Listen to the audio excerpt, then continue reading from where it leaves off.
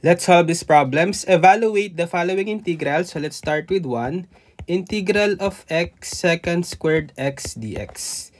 So actually, this integral can be evaluated using integration by parts, but I won't use the typical formula for integration by parts given by integral of u dv is equal to uv minus integral of v du to solve this problem, but instead I will use the so-called DI method or the derivative integral method. So using DI method, we will choose the functions to be differentiated and integrated from the given integral. So we prioritize to choose first the function that can be integrated easily. So we can choose from x or secant squared x. So both of the functions can be integrated easily. So I will just select the secant squared x for the function to be integrated. And then automatically the remaining function x is the one that we will differentiate. Also at the side, we must have a sign convention. We must put alternating signs, plus, minus, and so on. So we just need to extend these alternating signs at the side depending on the number of times that we must differentiate and integrate. So let's start with the derivative. So if we differentiate x, that's just equal to 1. And then for the integral, evaluating the integral of secant squared x, that will be tan x. So when will we stop differentiating and integrating?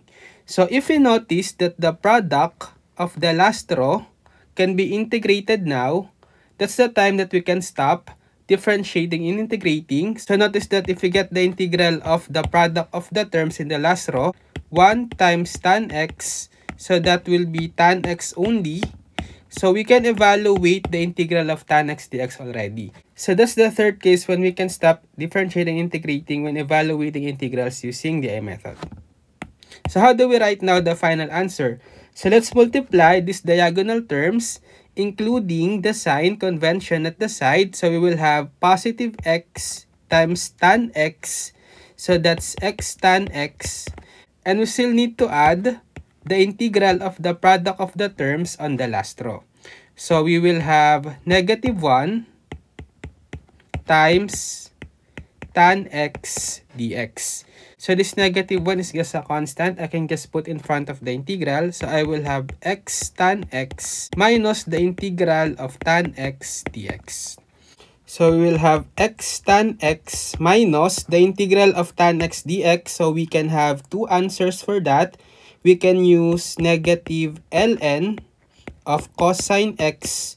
Then don't forget the plus c. If we simplify this, it's equal to x tan x, negative of negative ln cosine of x, that will be positive, ln of cosine of x plus c.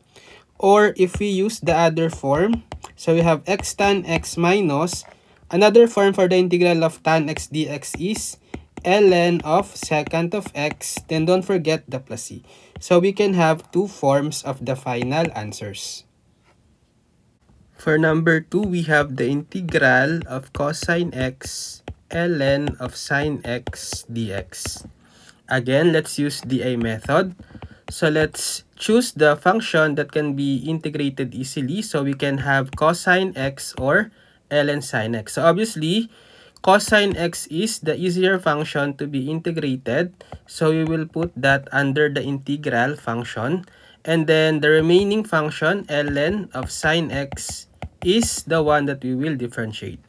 Let's just put sign convention at the side, alternating sign, plus, minus, and so on. So getting the derivative of ln sine x, so that will be 1 over sine x times the derivative of sine x, that's cosine x. And for the integral of cosine x, we know that it's equal to positive sine x. So notice that if we multiply the terms on the last row, so we have cosine x over sine x times sine x, it's equal to cosine x, whose integral can be evaluated already. So therefore, we can now stop differentiating and integrating. So we can now take the final answer as, so let's multiply these diagonal terms. So we have positive ln of sine x times sine x. So I can have sine x first, then followed by ln of sine x, then plus the integral of the product of the terms on the last row, negative cosine x over sine x, then times sine x dx. So we will have sine x ln of sine x. So I can just put this negative sign in front of the integral. So we'll have negative integral of, simplifying this, we can cancel out the sign. We are left with cosine x dx. So we will have sine x ln of sine x minus integral of cosine x dx, that's positive sine x.